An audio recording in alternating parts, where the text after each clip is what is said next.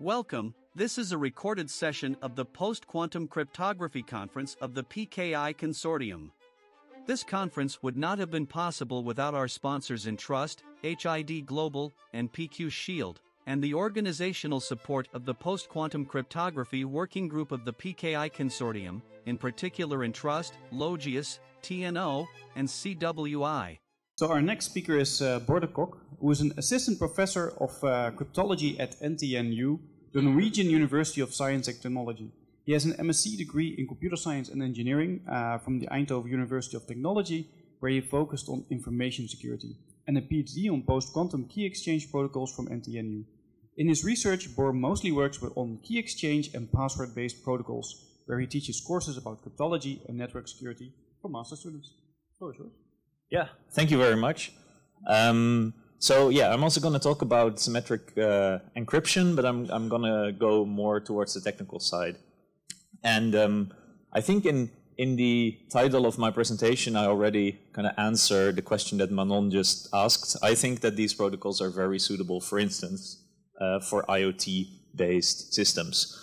But yeah, first to talk about myself, this is what I look like. I am just like Complimatica 100% Dutch. I was born and raised in Dordrecht, did my master's in Eindhoven, and somehow ended up in Norway, where I still am.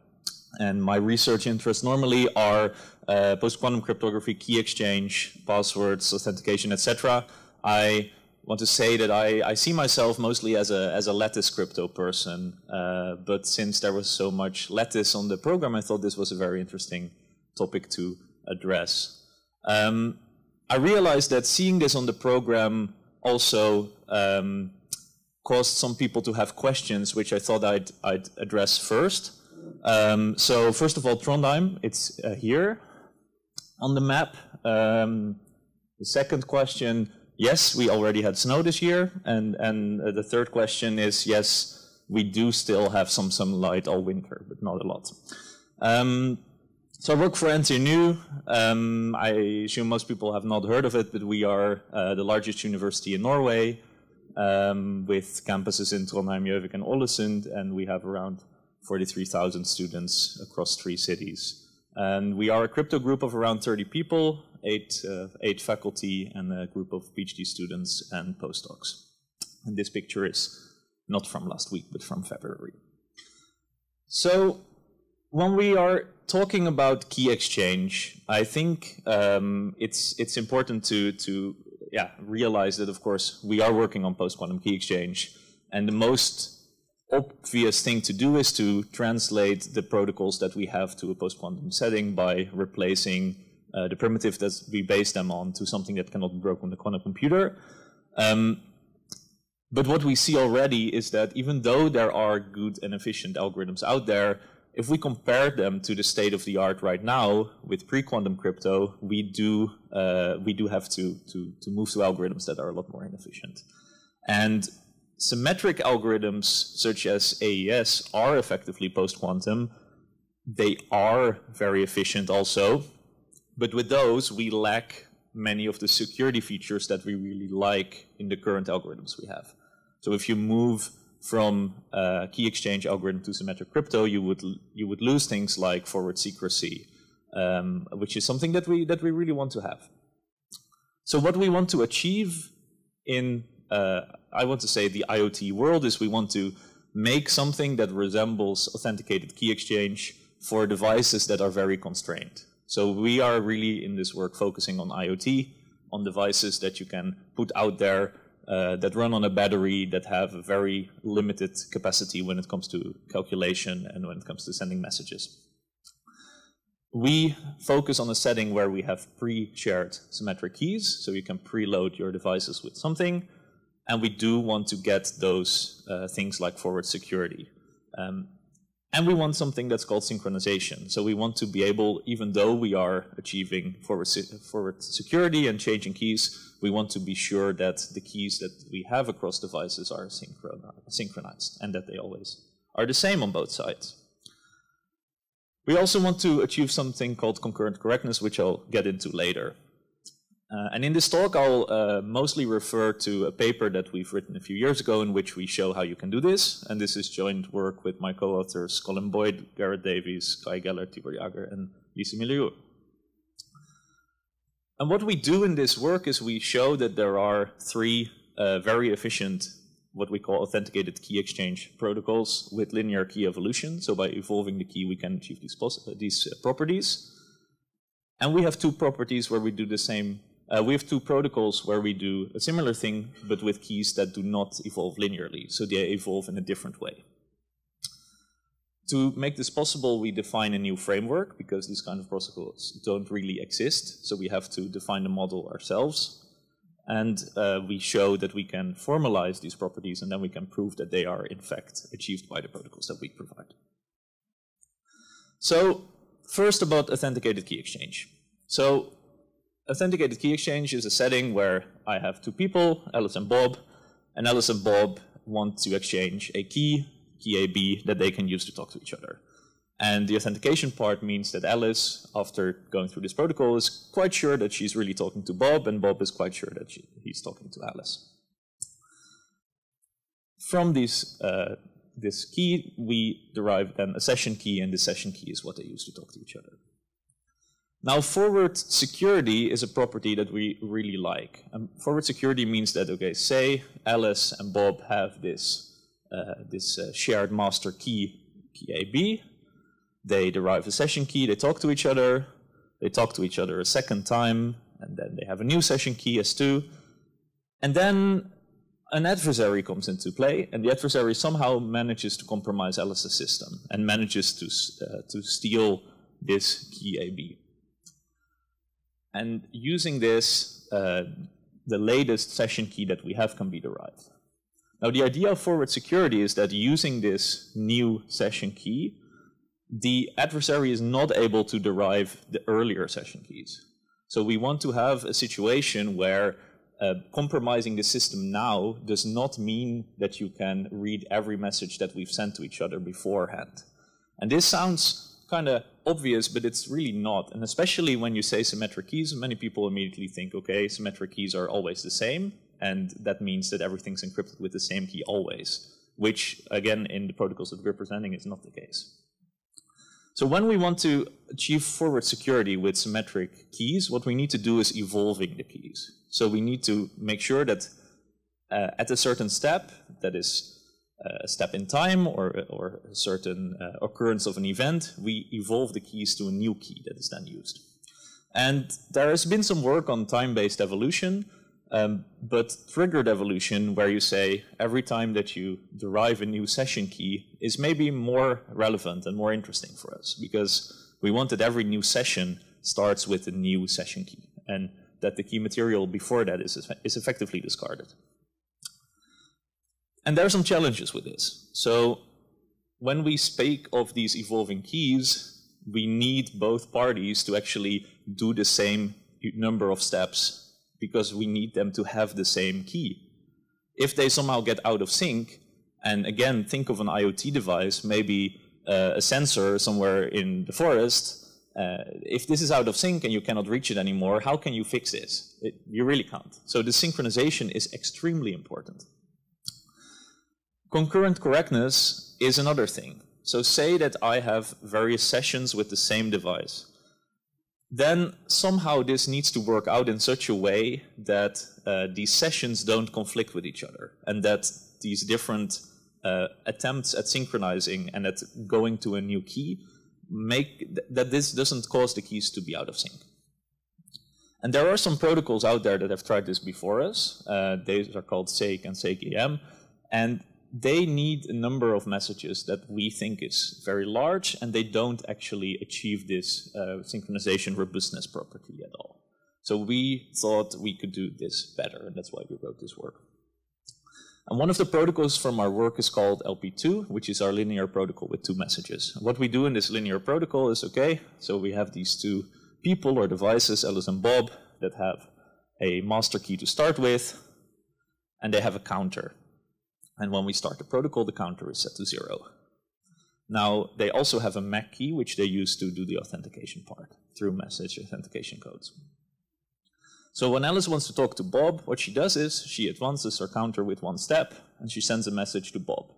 And when Bob receives this message, Bob thinks, okay, the MAC is valid.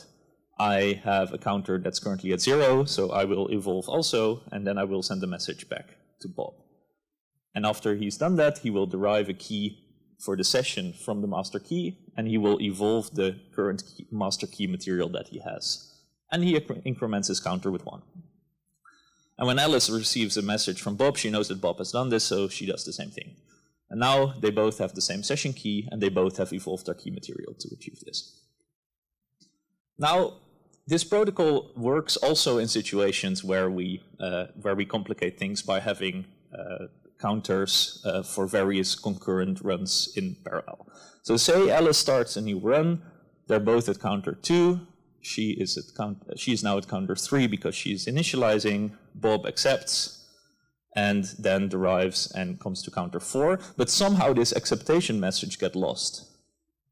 Now Alice hasn't incremented, but Bob has.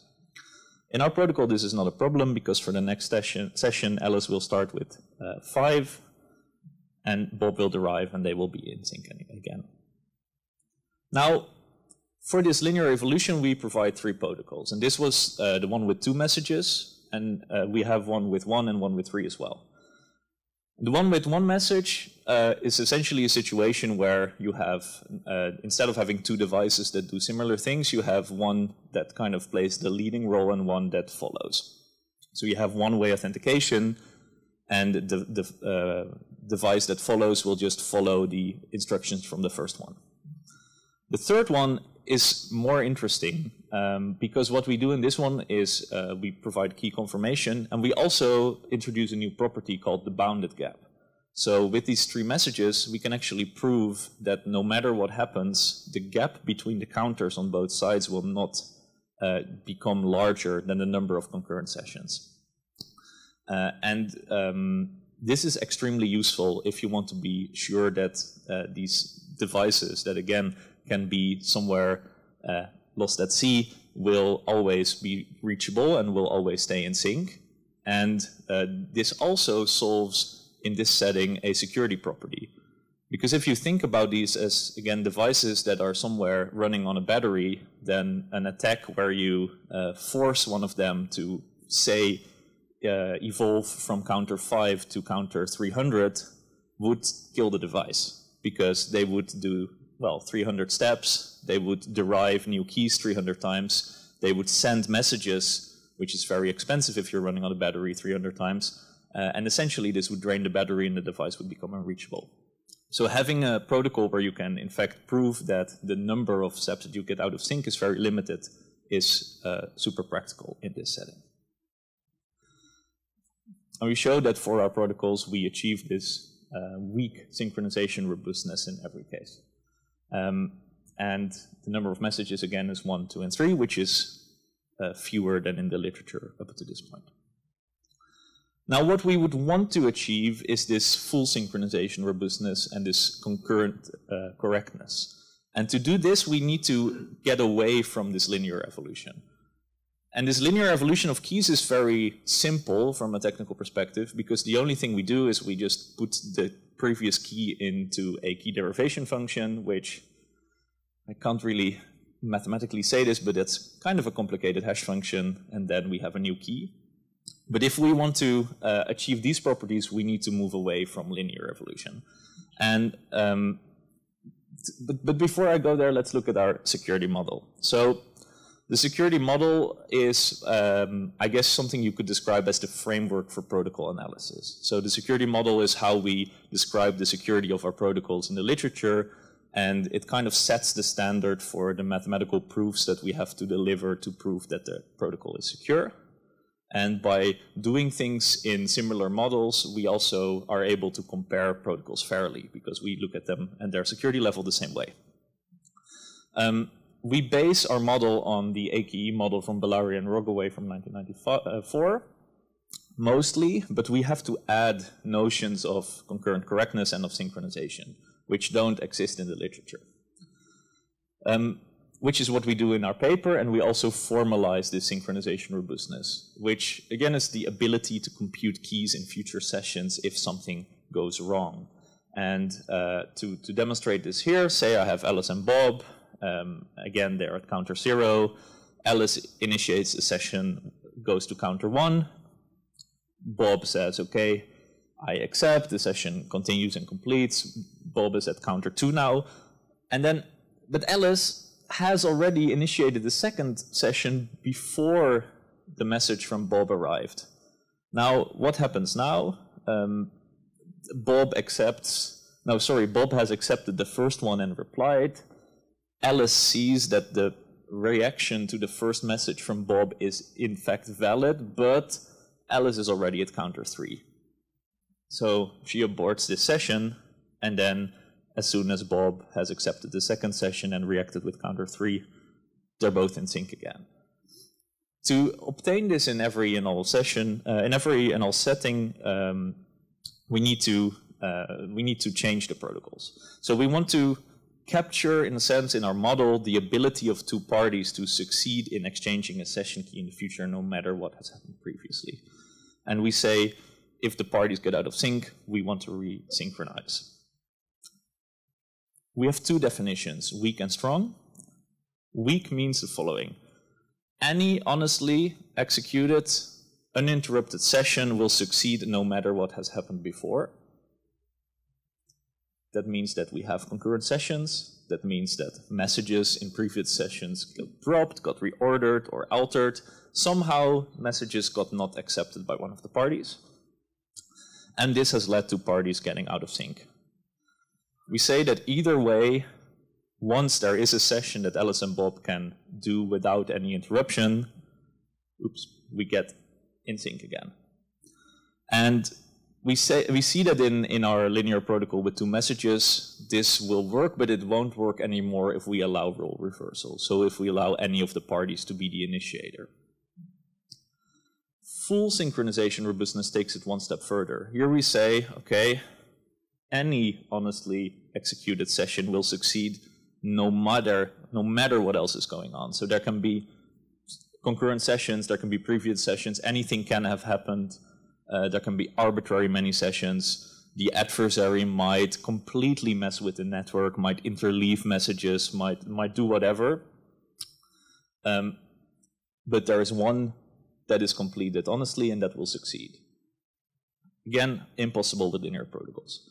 So we have to look at a way to evolve keys that doesn't proceed linearly. And what we make use of here is something called a puncturable pseudorandom function. And a pseudorandom function is a function that if you put in some value, it will output something that looks random, but the same input will always give the same output. A puncturable pseudorandom function is a pseudorandom function that has another algorithm. It allows you to puncture at point k in x, such that evaluating on a punctured value fails, puncturing on an already punctured value returns the same key, and puncturing is commutative. And I realize, I see some people that are looking at this like, oh my god, I wasn't told there was going to be math. I'm sorry.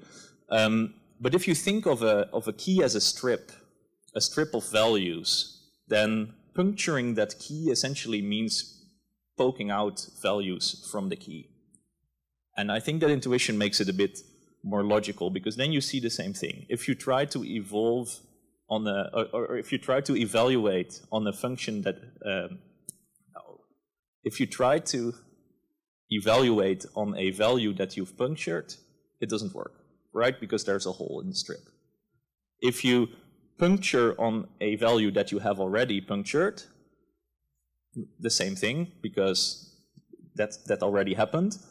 And commutativity is also implied, because it doesn't matter if I have my strip, if I first poke a hole here and then I poke a hole there, the result is the same as when I've done it the other way around.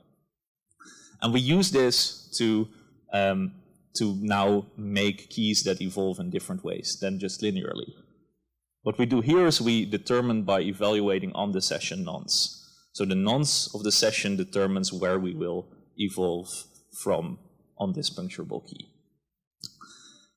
Now, if we start building protocols using this property, then we can suddenly achieve all of this. So we can, even in a protocol that only has one message from A to B, we can achieve this full synchronization robustness and concurrent correctness. And of course also forward security, which was the whole point of this work. The only difference here between the protocol with one message and a protocol with a message in reverse is that we achieve mutual authentication, so that both parties are authenticated to each other. And that means that if I zoom out and we compare in the above 2 lines the literature before we wrote this paper and then the 5 protocols that we introduce in this paper, you see that we are able to achieve these security protocols and these protocols for usability. We achieve all these features while we reduce the number of messages dramatically from what existed in the literature. And again, this really makes it possible to use symmetric cryptography with, for instance, IoT devices or in other settings without giving away the things that we like in key exchange when it comes to forward security. So, what I want to conclude with is, I think it's important to remember, and I guess that was also the takeaway from Pascal's talk, symmetric cryptography is really relevant. It's very easy for us to kind of equate the post-quantum transition with thinking of how we replace, for instance, Diffie-Hellman with post-quantum Diffie-Hellman, but it's not. Symmetric cryptography can really play an interesting role in this transition. And post-quantum is not just finding new key exchange protocols and finding new signature protocols. I also think, and this is in line with what many speakers have said today and yesterday, when we make a post-quantum transition, we shouldn't just look at how we swap out one protocol with another one, but we have to really think about our systems and how we can change our systems to achieve the goals that we want to achieve and not just the protocols with new protocols. And when it comes to our work, it's currently being implemented, but it's not yet. So currently this is theory, and yesterday someone asked me, do you do like software or hardware? And I was like, I do math mostly. We are working on implementation, but what we see, even though we don't have real-world test data yet, we see that the theoretical analysis is promising. And that this is really way more efficient than, for instance, doing lattices on like a little hardware device that's powered by a battery. Like this is way more efficient. And if you want to get involved, either in this implementation phase, or if you think, oh, this is great, I need this in my products or in my in what I'm building, then let me know, let us know, because we're really eager to talk to you about it. And if you want more info, I really hope that you want to have a look at our paper, look at all the protocols that we have, and the math in more detail than just this short run-through. It's open access, so you can find it on ePrint, and we really welcome comments and interactions. I'm also very happy and excited to talk to all of you. So find me afterwards, send me an email, or find me on Twitter or LinkedIn, and I'm very happy to discuss this or more traditional key exchange with you. Thank you.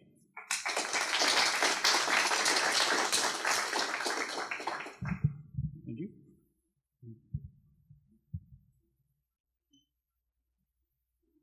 Hi. I had 2 quick questions. First of all, how come there's a separate MAC key? Does it have a different key schedule than the symmetric key? Yeah, so you need in general to use a different encryption key and a different authentication key, right? That's You can't use an authenticated encryption mode? I wouldn't think so, because then you couldn't authenticate if you're not yet in sync. So if you're out of sync and waiting to resync, you couldn't authenticate because you would have different encryption keys on both sides. I see. Okay. I think that's the answer. Okay. And the other quick question, so you said it was punctured based on the nonce used for the session. Yes. But that means then if a nonce is reused, you end up with the same key out of it, right? Yeah. So you shouldn't.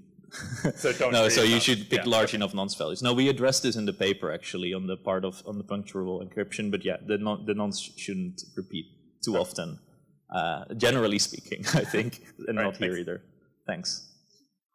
Hi, my question is around the slide number 16, which has Alice and Bob. So this sort of a exchange where slide 16, I think. Yeah. Apologies. Oh, here. Yeah. Yeah, that's perfect. So this counter approach, if you have lots of Alice, which means a centralized system which is doing a key exchange with lots of your sensors all over the places. On theoretically, and you said this is currently theoretical right now, and that's probably is my question was implementation point of view, really good concept, and I think it will help solve us in the problem we're working on right now, is how practical it is to manage that concept for a very large hundreds of thousands of Alice where the exchange is happening. And how will you manage the counters for Bob? So Alice, all of the Alice can manage it, but how will you manage the centralized counters for that? Yeah, I think that's a good question, and that is again an implementation question. But it is, I think the question is how complicated does it get? And if you only have a session key and a MAC key and a counter, that's still not a lot of storage, for instance. If you it's not the storage, it's not the. I think the storage is probably the easier part. But I think I probably won't like to draw a diagram for you. I'm non-technical, but the technical team probably have lots of answers, our questions. But I think I will probably would catch up your concept on this, because you may have something which may be very useful for us. Okay. Well, thanks. Thanks. A quick question, which is more of a curiosity. The security proofs, did you do them pen and paper, or did you use tools like Tamarin or Proverif? Pen and paper. Pen and paper. Yeah. No. So we use game-based proofs for the security of the protocols. For the discussion of, for instance, the bounded gap, we use state diagrams. So we use a not super conventional proof technique because we show that the steps you take, what consequence they have for the gap that you're currently in, and then we show that this is not an infinite state diagram. Okay. But it's doing this. I believe actually that someone at our department, we had a master student who analyzed this in Tamarin, and I do believe that work is out there. Okay. But I don't have a. Maybe we can catch up. Let's talk about it afterwards, because someone did look at that. Yeah, you're right. Thank you very much. Thank you. Thanks for the great talk. My question is about the puncturable PRFs. Yes. I'm not familiar with those, so kind of on the one hand, how complex are they to design and implement, and on the other hand, how much cryptanalysis, security proofs do we have about them? So puncturable functions and puncturable encryption is kind of the new cool thing, right? Off the top of my head, I'm not aware of an implementation that's like ready to use, but that might be wrong. But there have been a few papers in recent years that analyze them from a cryptographic point of view and from a cryptanalysis point of view. So Kai Gellert, who was one of the co-authors of this paper, has written a lot about them. And I would recommend looking at his work if that's something you're interested in. It's a very interesting kind of cool new thing that I hope we'll see in many other protocols as well. Thank you. We actually had a similar question from online. It's like, how do you build a punctual PRF? Like, what are the... Yeah. Oh, how long do you have? No, okay, of course. No. But can you give us insight, right? How complex is this comparable, for instance, to like our asymmetric crypto? Or how close is it really to... It's simpler than that, yeah. So again, I'm not an implementer. I haven't done this, but I do believe this is a less complicated technology, especially when you run it on simple hardware, compared to say lattice crypto or isogeny-based crypto. This is maybe a stretch, but I'm wondering, a lot of AKEs nowadays, they require key compromise, like protection against key compromise impersonation, and I feel from an intuition that is not possible with symmetric encryption. Is your protocols, would you consider those attacks? Like key compromise, or? That if your key gets compromised, that somebody else cannot impersonate other parties towards you. You get what I mean? I get what you mean. I don't have an answer. My intuition is if you steal both the key AB, like the master key, and the MAC key, that we're dead. Is my intuition. Same, right? Like, okay. But I'm not. I would have to look at it. Okay, thank you. Thanks. I actually had a similar question. Right? At the beginning, you started with what if there's key compromise, but now you introduced a new MAC key. No, but those are different things. So if there's key compromise, can you impersonate someone? That's a question. When we talked about forward secrecy, that's something we do solve. So say that I steal a device and I'm able to extract like key AB and the MAC key. From now on, it's done. But that won't help you with all previous conversations. You cannot reconstruct, even if you've captured this data in the hopes of decrypting it, you cannot, because the key material does not exist anymore. So that I stand by. we solved that. Yeah. Okay, let's thank Bodo Kok again. Thank you. In today's complex, fast-paced world, you need a partner who can help secure your digital transformation so you can drive your business forward confidently. Someone who can fine-tune and integrate the secure technologies that enable mobile identities, digital payments, and a hybrid workforce. You need a partner who will have your back so you can stay focused on the road ahead and accelerate your organization's growth. Entrust, securing a world in motion.